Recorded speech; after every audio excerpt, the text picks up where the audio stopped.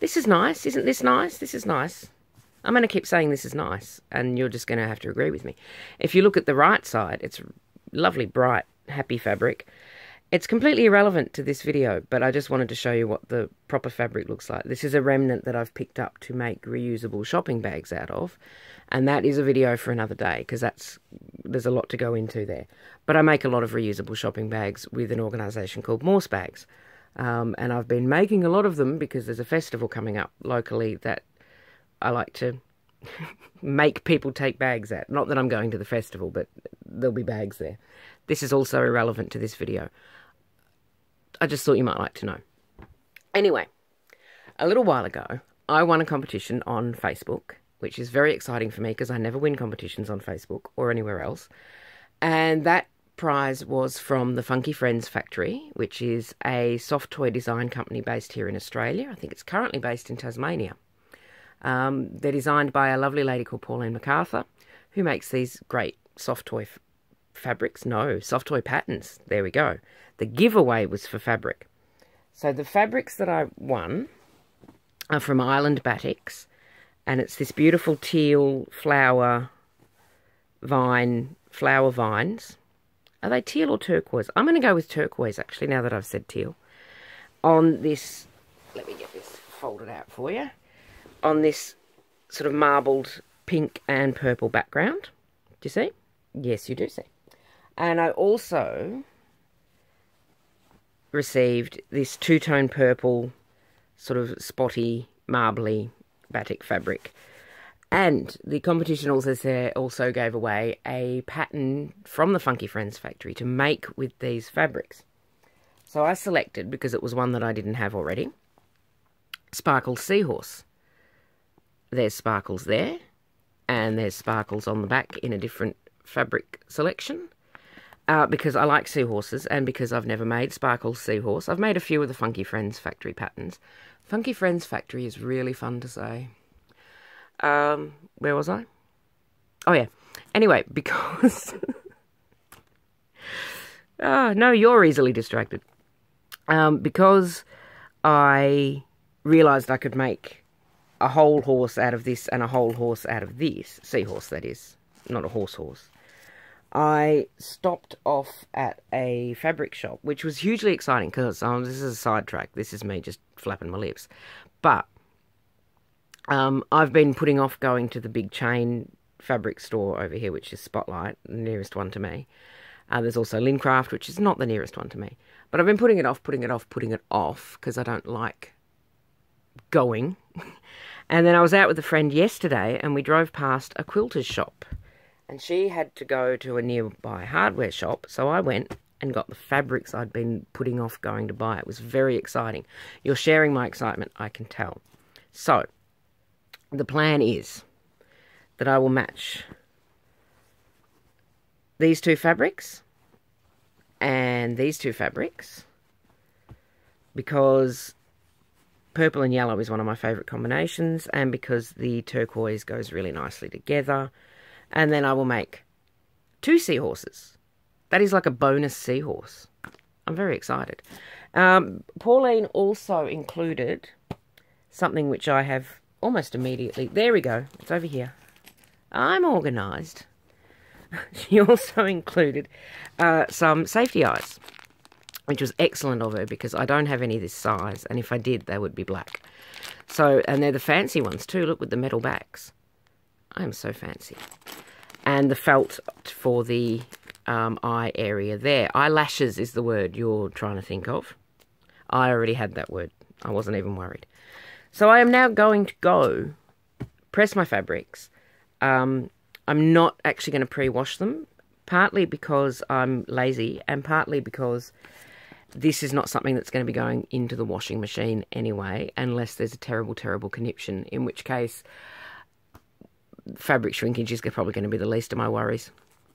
So I don't tend to pre-wash if I'm making soft toys. It's just how I roll because I am slack. So I'll get that pattern out of the way. So I'm going to go and press these, and then I'm going to go and set up the sewing machine for something other than reusable shopping bags, which will be exciting for the machine, I'm sure. It's exciting for me. I'm going to shut up and just get on with it now. I'm not going to record the process because it's cumbersome to do that, and I don't know if I mentioned, but I am slack. I'll take some photos. We'll have a fascinating slideshow situation at about this point.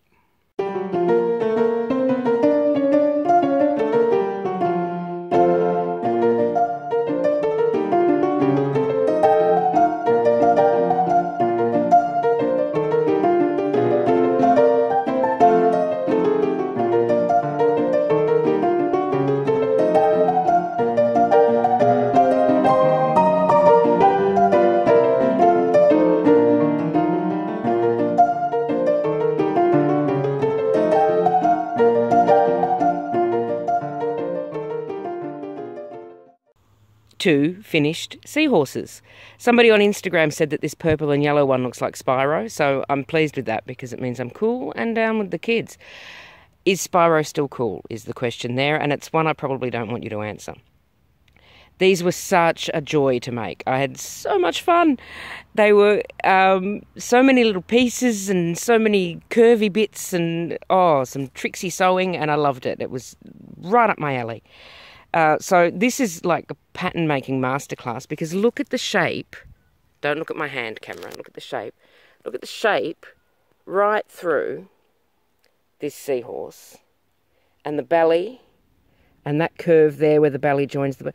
They are exquisitely designed. I absolutely love them. Get the tail back in shot. I was going to take them to the beach and do this bit in the sand, but then I remembered I live like a really long way from the beach, so I've stuck them in a tree instead.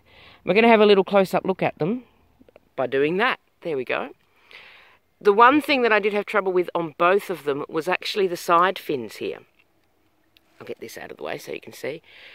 When I made this one, the first one, I had the pattern guide placement upside down, so this fin actually ended up here, which looked... well, I looked at it for a long time thinking maybe I can live with that, and then I decided no. So I unpicked those side seams, which you can see there, which I'd already clipped. So that was a fun adventure in things potentially going horribly wrong. And they did go slightly wrong because if I flip this little guy over, you can see I caught this one when I was sewing them back in.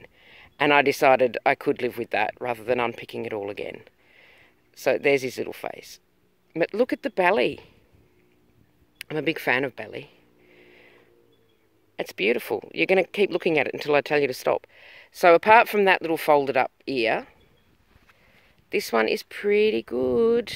I've done a lot of good clipping on the tail there. I'm pleased with myself. I'm just going to hold that out so you can see all of it a bit closer up. I love this fabric. And I love with the purple and yellow. I'm just going to turn him around so you can see the other side. But I'm doing that one-handed. There we go. So the shape of them, I've said it before and I'll say it again, the shape of them is gorgeous. So there's my purple and yellow Spyro Seahorse. And I will put Spyro Seahorse back down and get everything out of shot. This one, for some reason, was the second one I made. Get in shot. And I had most trouble with the head. And I had trouble again with the side fins. This one was okay. But then if I flip, this one is still okay. It's a bit floppy. It's still okay. But when I sewed it in, how am I going to show you that with one hand? I'm going to put it down again. When I sewed this side in, it was actually down here at the neck. And I looked at that for a long time and decided I couldn't live with that. But I hadn't clipped that seam before I had to unpick it. So that was all right. So this one, for some reason, I don't think is quite right. But I love it anyway. There's something, I think, in the neck shape. I haven't quite got that. But the pattern is beautiful. This one was trickier to cut out because I wanted to keep... Excuse me. There we go. I wanted to keep the colour run the same down the side. So it's not really possible with the pattern to match the pattern perfectly. So you can see the seam there at the tail. But I wanted to keep the mottled colour run on the pretty much running through each side. So I think I've managed that. So that's the paler side, I think. And we'll flip and catch. And that's the darker side. So I'm pretty pleased with how that came out because there is a neck seam there that's not quite as obvious. And I thought that would help make the seams not as obvious with this big, bold pattern print. Get your head flap organised. Head flap. So this is very... Look at that face. His nose is twisted. Don't talk about it. So again, one more shot of them both because I'm very much... Oops, don't fall down, guys. Oh, you're shy. Don't be shy. Come out. There we go. There we go. So these are my little seahorses. I'm going to probably call this one Spyro because, yeah, this one I don't have a name for. And I suppose it doesn't really matter because I'm an adult, ostensibly. And I probably shouldn't be naming soft toys, but, you know, I'm gonna. So there they are. I'm very, very pleased. And I'm so thankful. Thank you very much to Pauline from the Funky Friends Factory for sending me the pattern and the eyes and the fabric. I was very excited. Oh, one thing I did change from the main pattern on this one is I've got the eyelashes pointing outwards. These ones point inwards.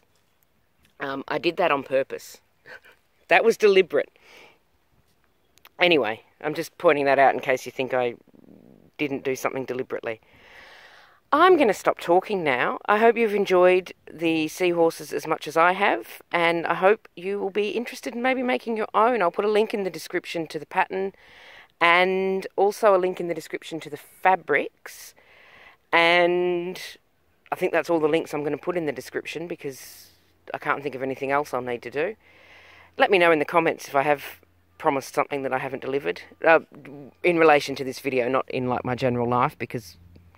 you know, we just don't have time.